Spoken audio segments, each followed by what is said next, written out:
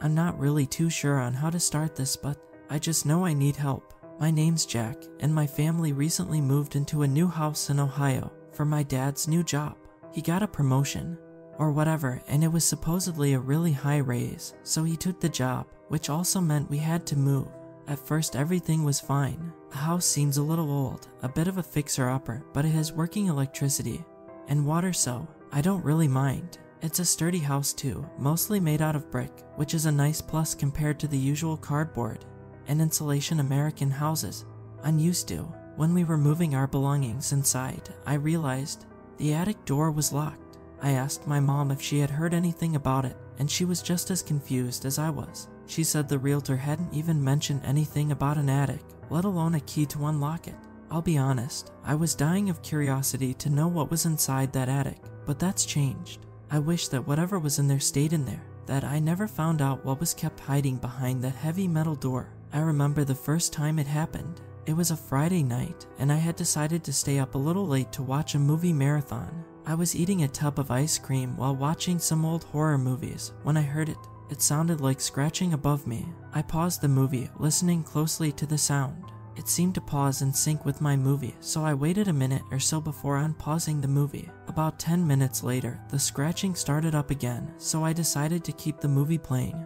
While I stood up on my bed and pressed my ear up against the ceiling to listen to it, I could faintly hear heavy breathing and what sounded like digging. Immediately, I pulled away, distancing myself from the ceiling in shock. After I calmed down for a bit, I tried to come up with a logical solution. Maybe there was a squirrel in our attic, or a raccoon. That would make the most sense, right? Since it was starting to get colder, maybe they were searching for a warm place to rest. I decided that was the most logical reasoning, and that it was probably time for me to go to bed, as these horror movies seemed to have put me on edge. The next morning, I went up the thin staircase to the attic door. The staircase was dimly lit and covered in dust, like it hadn't been touched in a decade or so. I got up to the door and rattled the knob, trying to see if I could break it loose, but it didn't budge. Despite the dust covering the entire stairwell, the door didn't seem to have a speck of dirt on it. I found this odd but decided to leave it be, brushing it off as paranoia from last night. I asked my parents to put some mouse poison by the door, sliding it underneath since we couldn't open the door. I thought that would be the last of it. A few nights later, I woke up at around 1 a.m. to hear that same scratching noise coming from above my bed. I sighed and covered my ears to try and get back to sleep. I was honestly tired of these stupid rodents and just wanted to get some rest at this point. The next morning, I went up the stairs to the attic door again, this time with a crowbar and a hammer. The higher I got on the stairs though, the warmer the air got, until I was sweating. Beads of sweat dripped down my forehead as I reached my hand out to the door handle before yelping in pain and jumping back. I looked at my now burnt palm, then back at the door. I could barely make out the shape of flames from behind the door. I bolted down the stairs, yelling at my mom to get out of the house and grabbing my dog. We called 911 and waited outside the house for them to arrive. As soon as they arrived, a few of them went inside to put out the fire, while another got out their first aid kit, wrapping my palm in gauze and bandages. After a few moments, the firefighters walked out of our house, seemingly confused. "Sir, where did you say the fire was again?" "It was in the attic. The door is what burned my hand." As soon as I realized there was a fire, I got my mom and dog outside and waited. "Well, son, there is no attic." I looked at my mom in confusion, and we both stared at each other in utter disbelief. "Excuse me, what do you mean there's no attic?"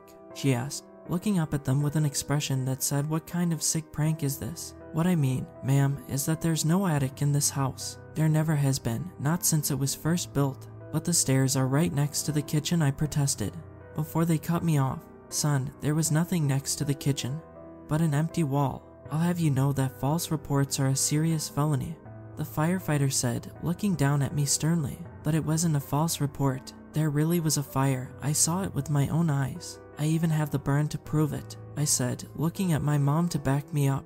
The firefighter sighed and handed my mom a small piece of paper. "I would suggest you get your son checked, ma'am. I'll let you off this time with a warning, but next time we will have to fine you." I watched her in disbelief as she nodded slowly, and we watched them drive away. "Phew, do believe me, right, Mom?" She sighed softly. "I don't know why they insist there isn't an attic, so of course I believe you. Let's just Stay away from the attic from now on, okay? I nodded slowly and we went back inside, where she cooked us some warm dinner to settle our nerves. When she was finished cooking, she brought over 2 plates of soup before sitting down next to me on our couch, which was still surrounded by unopened moving boxes. After a few minutes of silence, I finally spoke up. Mom, I have to tell you something. She looked up at me, her expression concerned but caring. I keep hearing scratching above my room, and I think it's coming from the attic.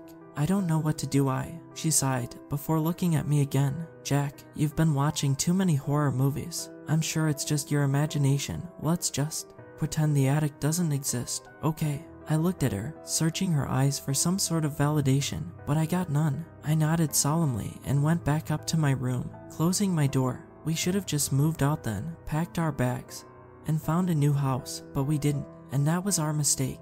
It's not just the scratching anymore, it's so much more. It's been a few months since we moved in and I don't even know if we will make it through the year in this house. It's getting harder and harder to sleep every night. Whatever is up there, it's trying to get out, and it's trying to get to me. Every night it's something, whether it's growling, tapping on the windows, screeching, or even something inside my room. I never get a goddamn break.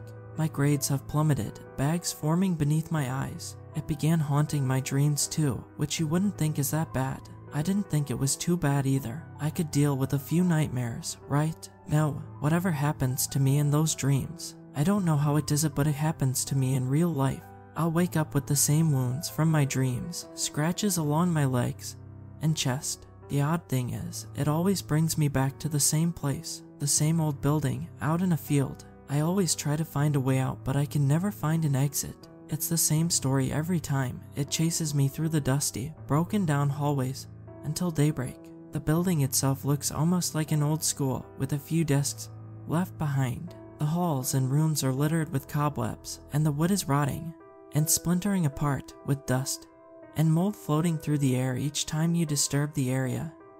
Was resting. The dreams keep getting more and more vivid, and it's starting to catch up to me more and more often, and I've started to stop sleeping to avoid them. I don't know what to do. My parents refuse to move, and I don't know why. When I try to press for answers, they just change the subject uncomfortably and won't respond. I'm sorry, I need to lock my door now. I'm starting to hear it outside again. I'll update you as soon as I can, but for now, if anyone has any suggestions on what to do, please, I'll take anything. Until then, it doesn't like that I'm telling people about it. I don't know what it is, but I know it doesn't like it. Every time I start to write about my experiences, I can hear it laughing at me. My battery dies after only a short period of time, and my computer glitches out constantly. I'm not giving up on telling you guys about this though. It wants me to give up, and that's just not like me. You guys are my only hope. Even if I don't make it out, maybe I can prevent someone else from getting in the same situation as I'm in. After my last post, I decided to try out some of the suggestions in the comments. I had a few people ask me if I could try taking a picture of the stairwell, so I went and did just that. As soon as I pulled up my camera on my phone though, something happened that I've never seen before. It was like the stairwell was a blurred out mess. It was like someone had tried to censor it but did a really bad job at it. No matter how far away I got from it, it just stayed like that. It didn't stay in one place though, it was moving along with me. I tried taking pictures of it, but I noticed my phone battery suddenly draining very quickly, and when I went to charge it, the photos didn't even show up in my camera roll. It was like they had never existed. Another suggestion was that I try leaving a Bible on the staircase. My family has never really been the religious type, so I had to go out and buy a Bible. I think it was the New International Version. I never knew there were different versions of the Bible. The more you know, I guess. When I got home, I immediately walked over to the staircase and walked up to the door. I realized I didn't mention this earlier, but the staircase is pretty long and windy. I think I counted 42 steps. You can't see the door from the bottom since there's a curve in the stairwell. Soon I began hearing this sound. At first I couldn't make it out, but the closer I got to the door, the louder it got. I realized it sounded like laughter. It wasn't human laughter though. I don't know how to describe it. It sounded so off, like it was doing a really bad job at trying to imitate a human's laughter. Oh, I've got it. Have you ever heard parrots talk? Sometimes they sound fine, and other times there's just something off. It sounded kind of like that. Despite this freaking the living hell out of me, I kept walking up the stairs to the door. I paused, listening to the uncanny laughter for a few moments before knowing on the door. The laughter stopped, silence filling the empty space it left behind. I started to get this horrible feeling, like a paranoia, so I set the book down and booked it. As soon as I set it down, the laughter surrounded me from all sides. It was like it was behind me, a mile away, and in my head, like it was everywhere, all at once. I got to the bottom of the stairs, panting, and realized the laughter had stopped. Thank God, I muttered, still gasping for air. I went back up to my room and decided to do some research. I know a few of you asked me to do research on the house, but I'm saving that for later. My first priority right now is survival, and that means figuring out how to deal with this thing. I tried looking up paranormal activity and went down a rabbit hole of this and that. Most of the sites either bring me to weird cultish groups or to church sites. I did give most of the church sites a look through, and some of them were helpful, while others told me the devil was inside my head and that the devil was making me mentally ill. Schizophrenia is the product of the devil. I came across a few witch talks, and those, oddly enough, seemed to be my best bet. After doing about an hour of research, I went out to go get my supplies. I didn't care if I seemed crazy or if they didn't work. I wasn't betting on the fact they would work, I just knew it was worth a shot. If they didn't work, then so be it. If they did, then that made my life a whole lot easier. Maybe I could finally get some sleep at night for hell's sake. My first stop was a crystal shop. I've never really been a believer in all this stuff, but hey, if it had a chance of helping, I was willing to try it out. The cashier welcomed me, and I went about searching for the items I needed: selenite, black salt, incense, and protection pendants. Now, after about 30 minutes in there, a lady came out from the back. She seemed to be maybe in her early 40s, with brown, curly hair, and adorned with crystal jewelry. "Jessica, what's going on?" she asked the cashier. "What do you mean? Nothing happened really. We just have a customer," the lady interrupted, looking at me. "Jessica, I need you to burn some incense ASAP, cleanse out the store." "Okay," Jessica said, going to the back to grab the supplies. "Jack, right?" I looked up at her in shock. "How do you know my name?" I said, bewildered. "You're in need of some serious help, aren't you?" she asked, looking me dead in the eyes with a serious expression. Yes, actually." Jessica came out from the back, incense in hand. As soon as the incense hit my skin, I began coughing. What the hell?" I managed to say between my coughing fits. "It'll leave soon. Don't worry. It seems to be very attached to you." I looked at her in confusion, but after about a minute, my coughing receded. I was going to ask her what she meant by that, but I didn't get a chance before she changed the subject. "Oh, I'm sorry, I forgot to introduce myself. My name is Alyssa. I'm the owner of this place. As soon as you came in, I could feel it following you. It looked so much worse than I had imagined. I've never seen something so." Alyssa looked down, seemingly still trying to process what she saw. "But it's gone now, so we don't have to worry about it for now. I see you've already got some selenite in your basket. I think you're going to need a lot more than that," she said quietly, walking over to the shelves and grabbing more of the shiny white crystal. "I'm sorry, it's okay. I can't afford all that I tried to say," but she cut me off. "It's free." "Excuse me, what? Aren't you trying to run a business here?" I said, confused out of my mind now. What the hell was going on? "Well, yes, I am trying to run a business, but I also would rather not see your name in the newspaper as a missing person, and know I could have helped, or at least tried to." Cold shivers were sent down my spine. I did my best to ignore it, and after I collected the rest of my supplies, I went to the Catholic church to get some holy water. I stepped into the building and asked a nearby passerby where I would be able to find the fountain. They pointed me over to the stone-carved fountain, and I collected some of the water. After that, I went back home, feeling like this was all some sort of fever dream. I got inside and realized that my mom was out shopping. I had a few people ask me what happened to my dad. And, well, his new job has got him really busy, so he's not home very often. I don't really talk to him much anyways, so I'm not too close with him. I took this chance to rummage through the cabinets that we had unpacked, searching for the papers to the house. After about 20 minutes of searching, I found them. They were in a blue folder, typical for my mother. She loved keeping things filed away. I opened the folder, and the first thing I saw were the blueprints to the house. Not really to my surprise, in the blueprints there was no attic, just a wall. just like the firefighters had said. I flipped through the pages, looking at the agreements. On the last page, I noticed the listing the house had been at. $34,000 USD, old brick home, heat, and electricity. I stared at the number. Now, I may only be 15, but I know how much houses go for these days. A house this size should be at least 10x that price at $340,000. Maybe it was a mistype. I kept scanning the papers for any more clues, and I found my parents' signature. I read the paragraph above the signatures. I agree to all the terms and conditions, and have read all the requirements of owning this property. By signing here, I acknowledge that I will follow the conditions listed above. I understand that if I sign here and do not comply with such conditions, I will be fined up to $50,000 USD per violation. I understand that if I violate more than 5 of these rules, the following consequences may be imposed: incarceration, loss of property, job loss, loss of family members. I stared at the last one. What the hell do they mean by that? What kind of twisted they can't kill us, right? That's gotta be illegal, right? I looked below, hoping to God that I hadn't seen their signatures before and it was just my imagination. Despite how much I prayed that they weren't there, they were, and I couldn't do anything about it. I scanned the rest of the papers, looking for the requirements. After about a minute or so, I found them. They are as transcribed below. 1. No renovations are to be done to the house. This property is considered to be a historical site, and violation of this rule will result in a fine. 2. We request that you do not smoke while on property. Violation of this will result in a cleaning fee.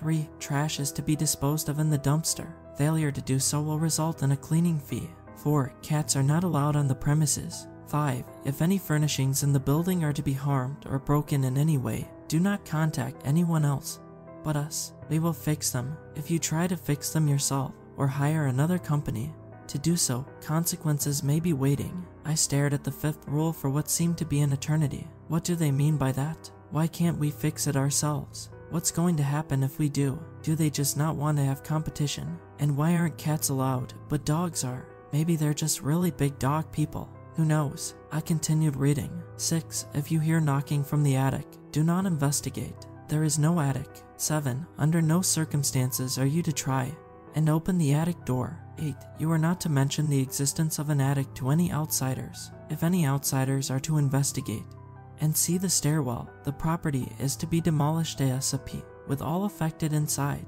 9. By signing this contract, you agree to reside in this house for a year or longer. Failure to do so will result in termination. Termination. What do they mean? Did they just forget to write a contract after? Or was that what they meant when they said loss of family members? This situation seems to just be getting worse and worse by the day. Was this some sort of sick joke?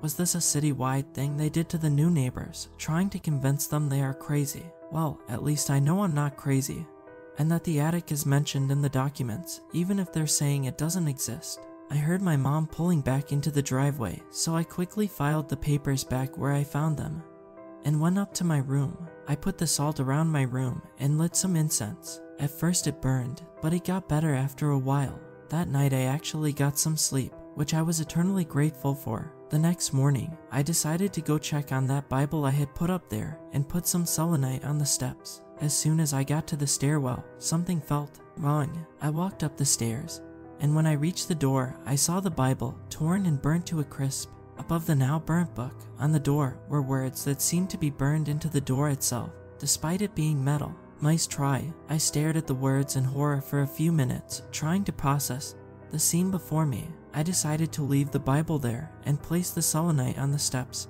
and get the hell out of there. When I got down the stairs, my head was racing with thoughts. Is that why it was laughing? Was it laughing at me? Will the selenite work? How dangerous is this thing? How did it burn a metal door? After that, I went up to my room and sat there for a few hours, trying to process the situation I was in. The activity keeps getting worse, and I think it's because I'm telling you guys about it. Every time I start to write about my experiences, I can hear laughter from above me and scratching coming from my ceiling. I'll catch glimpses of things from the corner of my eye or hear something whisper my name. It's all got me very paranoid. The nightmares are getting worse and worse. They keep getting more and more vivid, though the pendants I bought and incense seem to help a little. Every time I wake up from them, there's a burn mark on my neck, like someone was trying to rip the pendant necklace off of my neck in my sleep. I've started to draw out the building the nightmares take place in to try and get a better grasp of it. It's definitely an old school, but it seems unfinished. What's really odd is it's not like any school I've seen. The desks are thinner and only have 2 legs, which are metal. The windows have these bars on them, and the window panes themselves are small rectangular pieces of glass that are about the size of my hand. Each window consists of about 10 of these small rectangles placed between the bars. The walls seem to have been painted a dark green before, but most of the paint has peeled off. I don't think it's due to age though, and it still seems like a pretty modern school, despite the shape it's in. It's like the elements are affecting it much faster than they should. After drawing out the building to the best of my ability, I tried to look up any similar buildings. It took me about an hour of ignoring scratching at my door, tapping at my window, and cold breezes against my neck to find it. It was about 20 minutes out from town, in the middle of a prairie. I looked for more information, but there's no records of it being built or even existing before 10 years ago. It's almost like it just appeared out of nowhere. I've decided I'm going to go explore it tomorrow. I know it's probably a bad idea, but it's the only lead I have on trying to figure out what this thing is and why it keeps bringing me back to that place. I'm going to bring some flashlights, a candle, and lots of incense. Hopefully that'll help. If anyone has heard of this building before or has any information about it, please let me know. Until then,